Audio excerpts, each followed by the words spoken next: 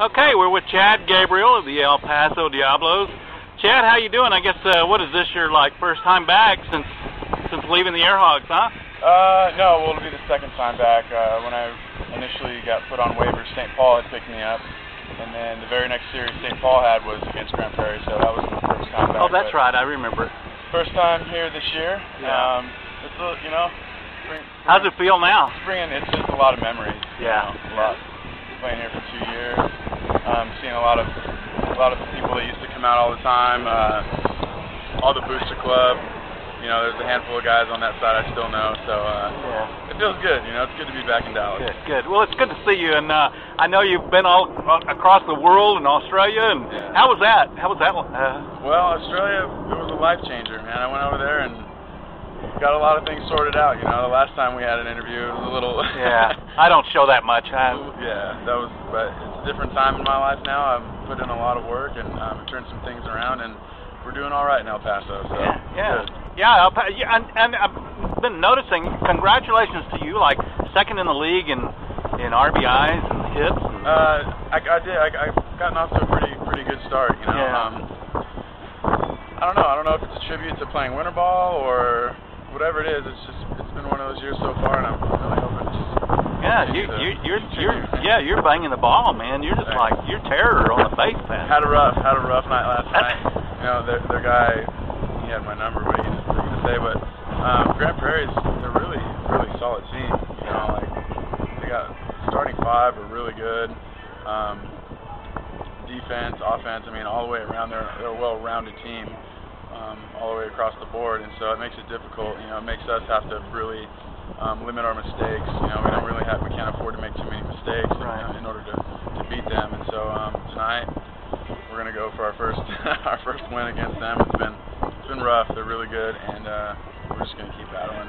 Well, if it's any consolation, of course, the owner that owns the AirHogs owns the Diablos.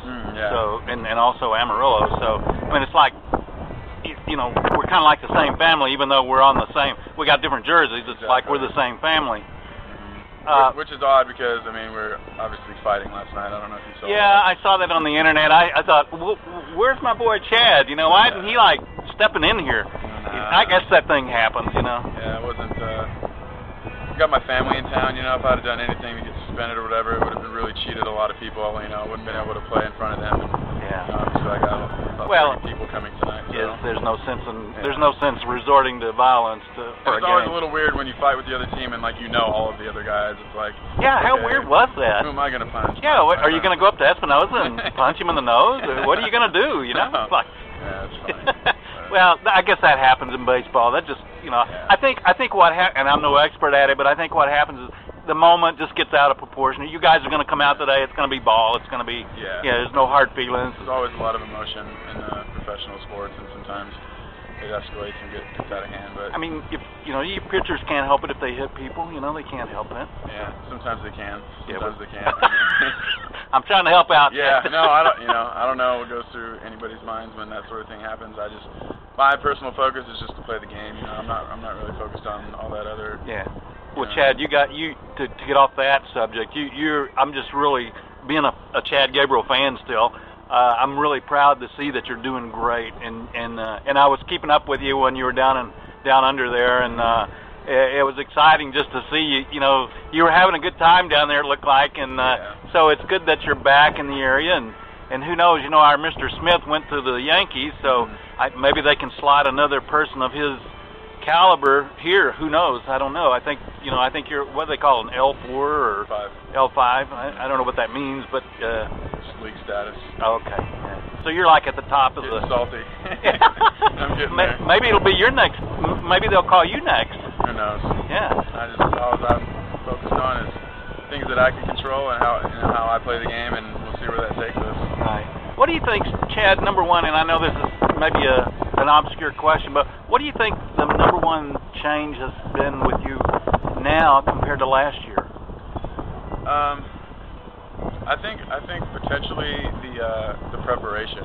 You know, playing winter ball in Australia really changed me in the sense that it taught me a good work ethic. You know, in past off seasons, you go home, you find a job, you're not able to get that baseball practice. You know what I mean? And so since I was out there, you know, I had a couple jobs, but I also played baseball every day. And so I think the work ethic, the repetition, just like, you know, with anything in life, the more repetition you get, the better you're going to be at it. And so with the preparation came like the mental strength as well, because if you're prepared, there's nothing to be worried about. You know what I mean? There's no mental like, oh, it's like I'm prepared. I've set myself up for success by being ready to go out there and do my job. I think ultimately that's it. Well, Chad, just like last time, I'm gonna end it with you. Have anything you want to say for your fans here?